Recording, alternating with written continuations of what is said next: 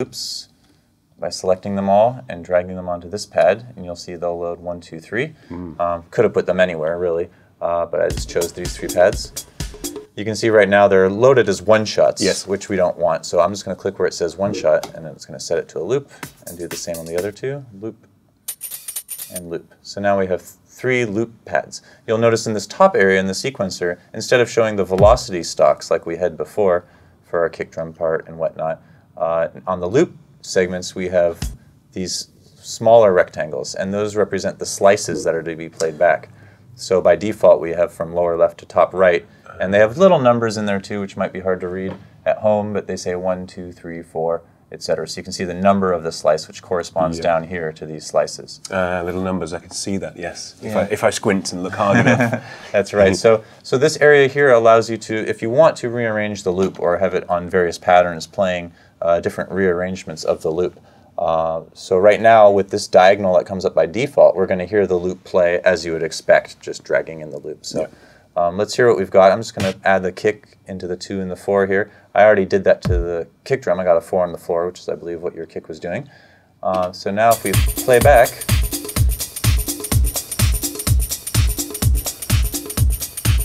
sweet, there you have it. Yeah, so we've got all the parts playing, and now it's easy to go ahead and do variations. We could use the repeater bar, and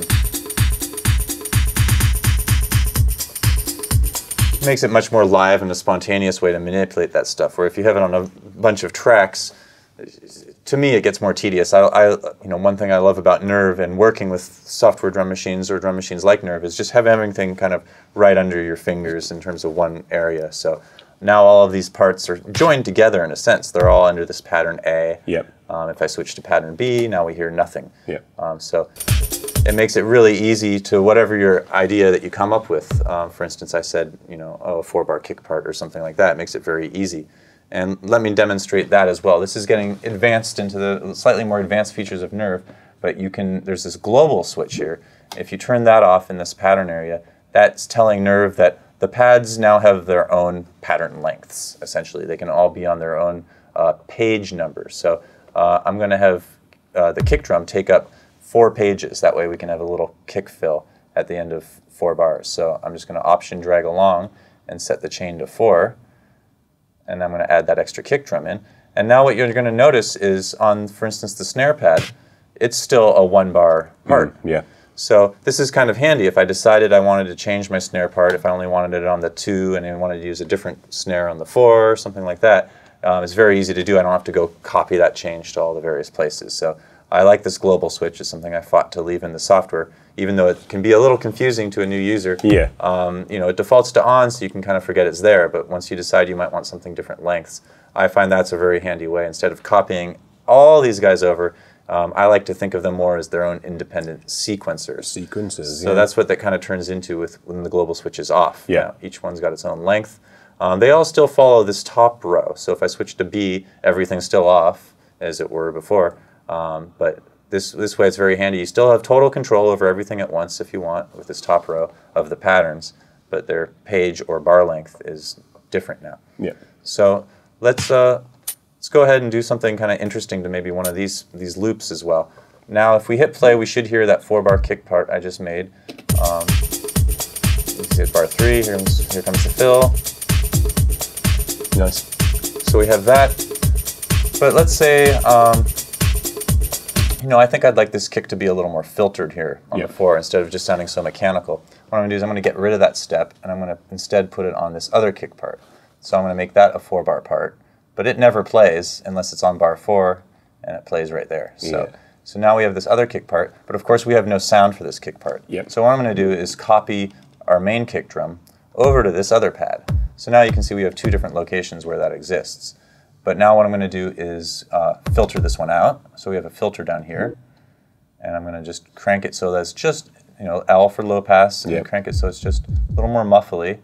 And then I'm going to go to its sample here and add a little more of the soft clip and make it just a little more deeper, and maybe add a little pitch. I think that's a little too much gain, but we're getting there. And maybe don't need the resonance, and maybe a little lower. There we go. So we've got a sort of accent kick that's going to come around on the 4th. So cool, so now we've got the kick drum. Maybe we can do something to one of these loops to make it a little more interesting. Maybe we should listen to what else is going on the track with those chords, bring those in for a little inspiration of what to do. I guess you could just click the little hide button there at the green one. We can hide these parts. Oh, right, great, Get excellent. rid of that. There we go, yeah. So let's just unsolo now.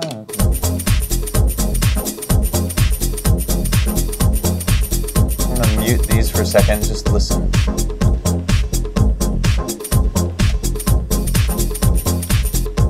Turn that guy down a bit. It sounds good, but I think it's just a little too busy for the main part of the song, say the verse and the intro. It's we got a little too much tambourine going on. Yep. You know, if we turn it down too quiet, it's just too backgroundy at that point. So what I'm thinking is we should try carving out a bit of these extra hits in here to give it just a little more space to the groove. So I'm going to start with one tambourine part at a time here. We'll start with this guy. And this feels a little flammy as well, so I'm going to try to like quantize it out a bit. So you have these slice points, and you can move these slice points around. So what this is going to do is make the tambourine part now more quantized to the beat, so things won't be quite as flammy against the other parts. How do you move those around, Steve? Oh, what I'm doing is I'm clicking. You can also use a mouse wheel if you're lucky enough to have one, and you can scroll to whichever slice you want to change. Yep. When I'm looking at the overview, I can see where I want it over here, Yep. and then I'm clicking in that direction. Oh, you're clicking over there, yeah. Yeah. So, and once you once you see right where you want the slice point, you just click right there, and it jumps you right to that spot. That's really nice. So it's pretty easy to go through there and get those slices. No dragging around really needed, and I think that'll probably be good for us if not too mechanical. Might be a little too mechanical. We definitely want some swing, so I'm going to add in the swing up here.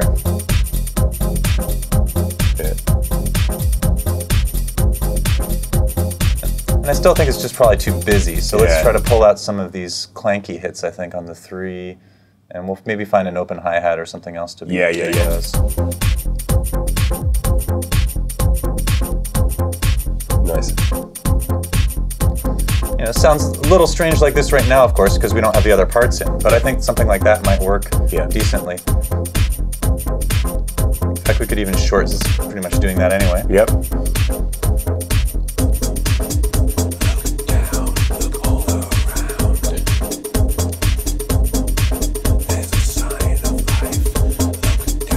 My little vocals crept in there somehow. I'm going to have to go mute him. I got rid of the cycle, that's why that happened. Yeah, that's why it happened, but yeah, that's sounding better to me already. Yeah. So, great. So, let's... We can cycle it if you like. Oh, yes, thank you.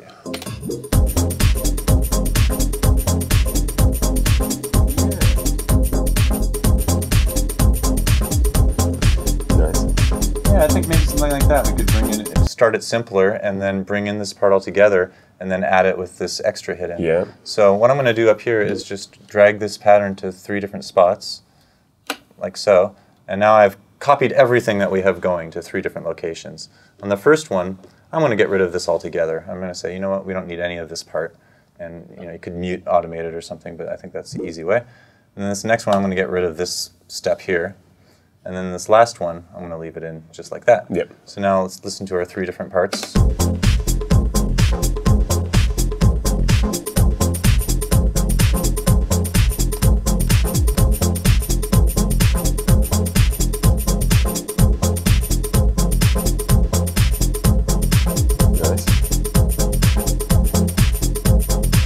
And of course we can trigger these patterns via MIDI.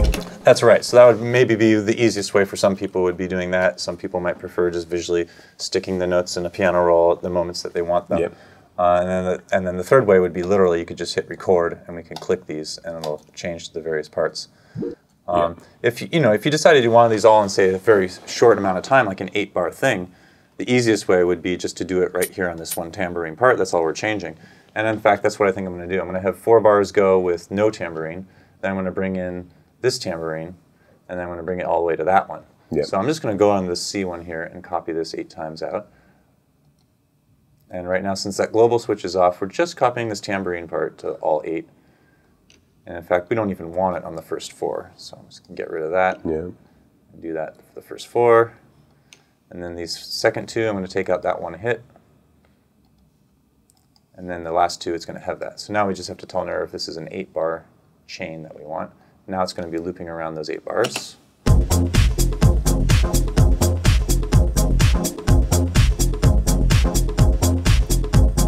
One thing that's great about this plugin, you've got a sidechain feature built in there, haven't you? That's right. That's one thing I really love to use. I mean, it's something that everyone does. I mean, you know, it's almost, you could say, trendy in a sense, is this really sucking sidechain kind of sound.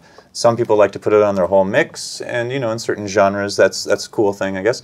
But for me personally, what I love to do is just do it with the drums. So any percussive bits and anything like that, I like to get really sucked out by the kick drum. So every time your kick drum comes, it's loud and proud, and then everything else rises back in. And, you know, different people have different taste on